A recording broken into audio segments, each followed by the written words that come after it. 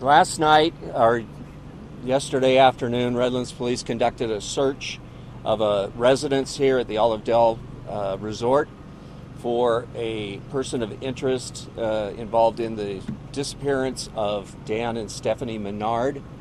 Last night at about 9:30, we located that subject and he was arrested. We have cadaver dogs that will be here from the San Bernardino County Sheriff's Department, and we will be using those to try to locate the victims, Dan and Stephanie.